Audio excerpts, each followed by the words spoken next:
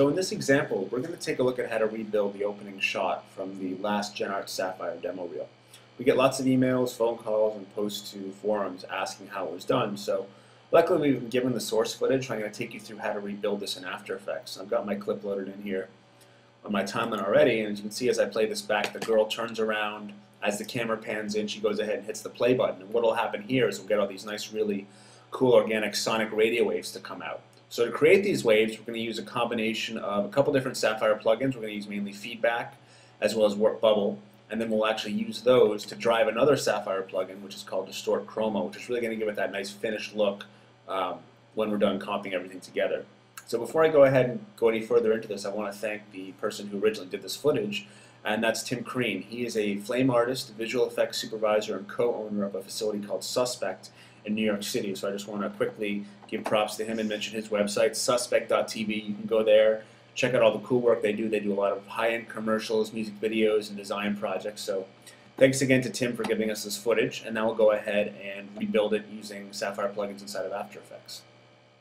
So the first thing we're going to need to do is actually get some tracking data out of this, because you can see here, not only does the boombox move, but the camera moves as well. So it's not staying on a steady X and Y plane. And as we create our radio waves, we want to make sure we can move those around in accordance with the boombox. So it's at about a frame 75 when she first hits the boombox on. So what I want to do is move to frame 75, which I already have, and I'll go ahead and start by tracking some motion. So I'm going to click on Track Motion. I'll grab my tracker point, and I'll move it pretty much to the center of the stereo speaker on the right-hand side.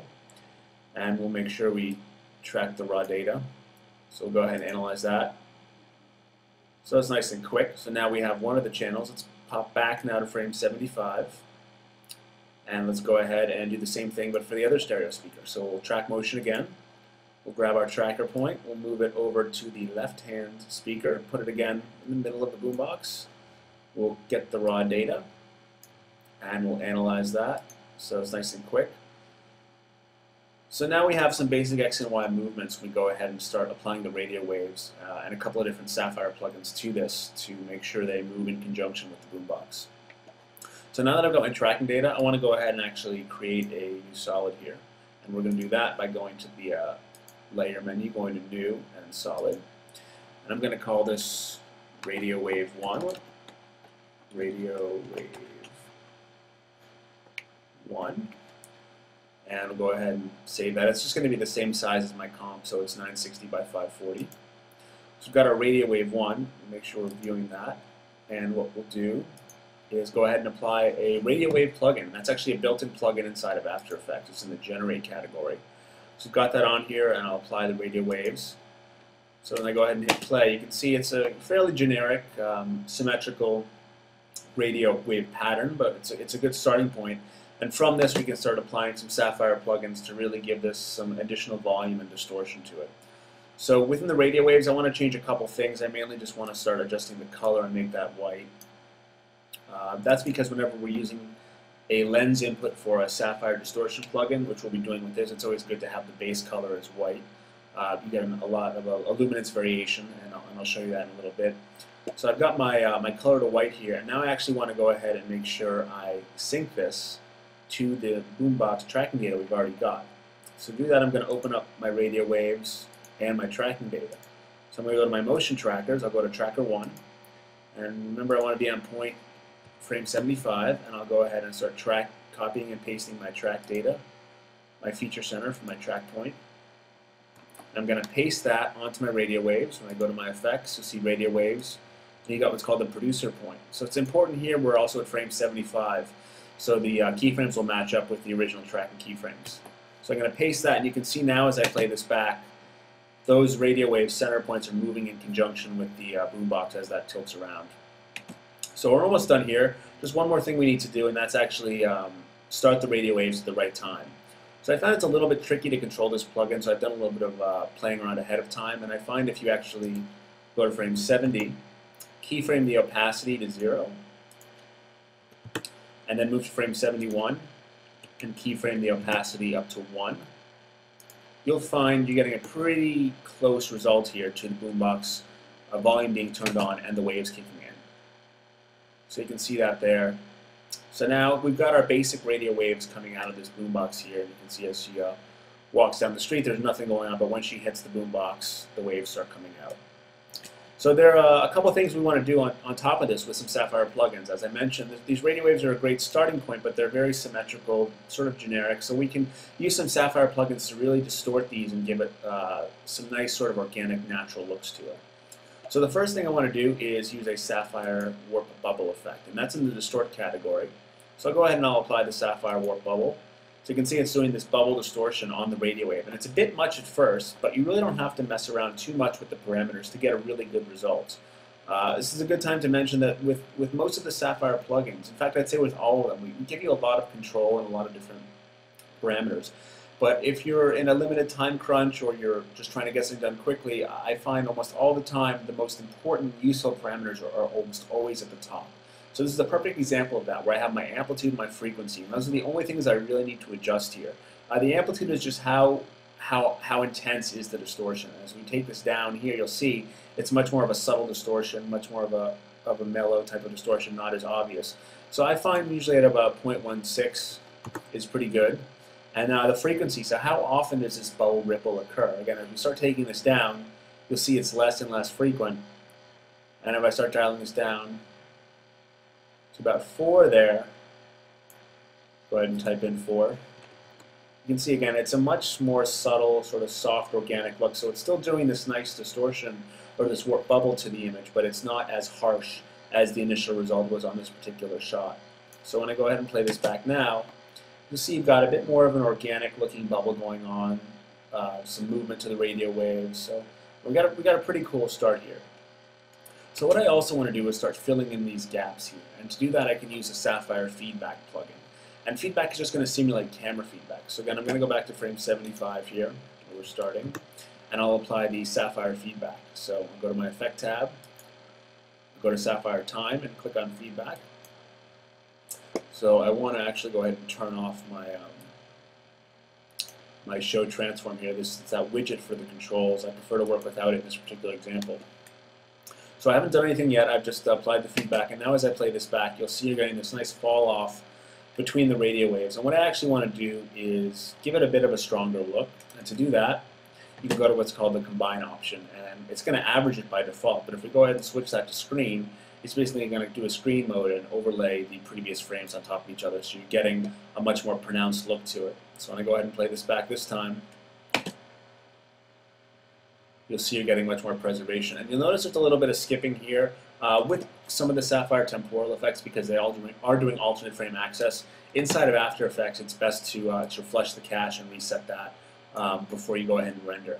So we'll do that in one sec, but there's one more thing I want to do here. And you can notice that the feedback is moving at a center point that's not really in line with the boombox. So the feedback previous transform XY here, you can see center XY, has got an XY position, which is great because we have this producer point data that we've gotten from the tracker, which I believe is still my last copy move. So when I go to my previous transform, and you see I've got center XY, I can actually paste that same data we got from the original track, so the feedback is going to move in line with the stereo. But again, we have to make sure we're on frame 75. We want to be on our starting frame here. And I'll click on that, and I'll just paste that.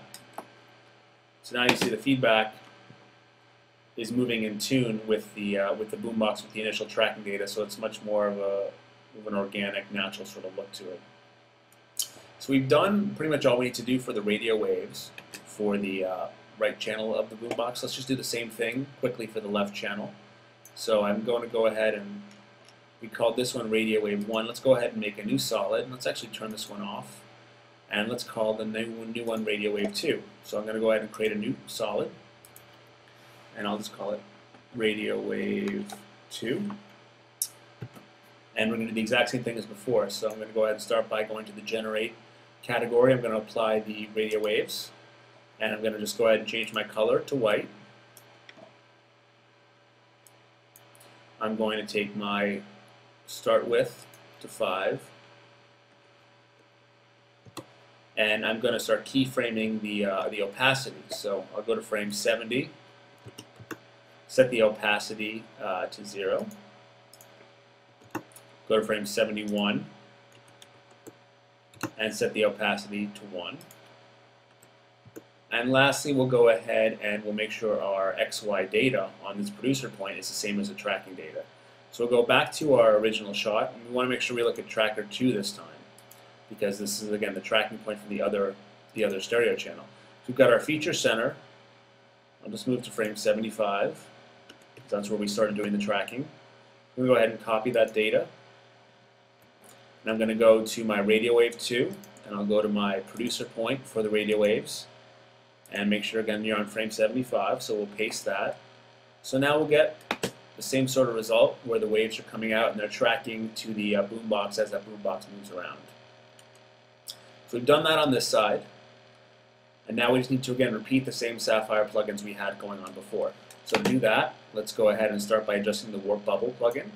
So let's move there. We can see a couple of the different waves generating here. We'll go to the Sapphire Distort category. I'm going to throw a warp bubble on there. I'm just going to use the same values as before. So for amplitude, I had 0.16. And for frequency, I had 4. And I'm going to apply the Sapphire Feedback plugin on top of that. So we can see here, I've got the nice bubble distortion going on. Again, we want to fill out the gaps in between the rings. So we'll go ahead and we'll start adjusting, or so we'll apply the Sapphire Feedback. So I'll go to the Sapphire Time category. I'll apply feedback just as I did before. And first thing I'm going to do is turn off the Show Transform options. And we'll take the Combine New option to Screen. And we'll make sure we're on frame 75, because we also want to cut and paste the data from our tracking data to our center XY in the previous transform option. So I'm going to go down here to Feedback. I'm going to go to Previous Transform, center XY, copy and paste that. So now we'll get the same result with a nice feedback going on as this moves around.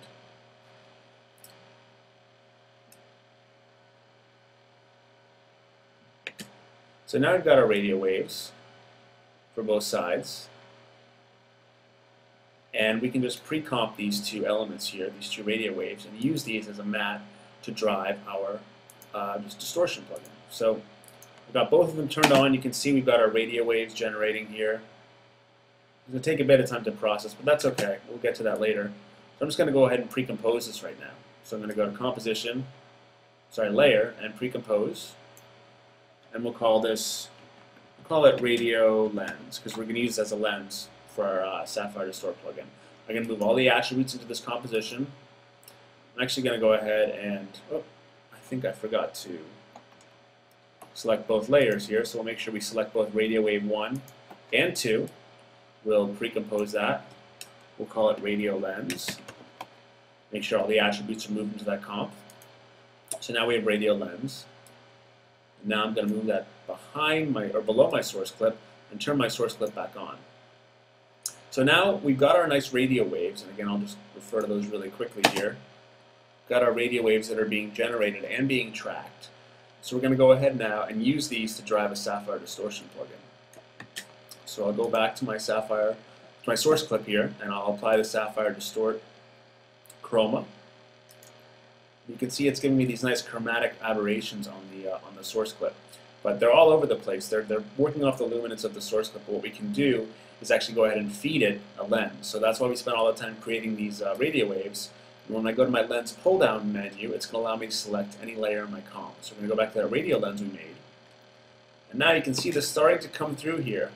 So as those waves emanate and move as we track them, you can see it's now using the Sapphire Distort Chroma plugin to really filter these, give it some nice chromatic aberrations as we play through. I think the amount of distortion here is a little bit high, but as I was mentioning with the warp bubble, most of the Sapphire plugins have your most important controls at the beginning. So I can just start to dial this down, turn down the amount until it looks like more of a distortion like what I'm looking for, something a little bit more subtle here, not so over the top, and maybe even turn that down a little bit more. That looks pretty good. And maybe turn the blur lens down a little bit too. And I can see how that looks. Or if I want, I can turn the blur lens up, which is going to smear out that even more. In fact, in this case, I think I like to turn it back up. We'll leave it pretty close to where we had it at the beginning here. So now this is going to take a sec to process out. But as I scrub through this here, we'll just pick up at right around frame 60 or 70 or so before she hits the boombox. You can see if you're following along, when she hits play here, these nice chromatic aberrations are going to come out based on the radio waves that we created using the radio waves plugin, as well as the Sapphire warp bubble and Distort and feedback. So we're going to give this a sec to render out, and we'll take a final look at it and move on. So I've actually gone ahead and rendered this out in QuickTime, so we can jump over to QuickTime and take a look at this clip start to finish in real time to see how the final result looks. Pretty cool stuff. So I hope you enjoyed this tutorial, and feel free to experiment more with other Sapphire plugins going forward.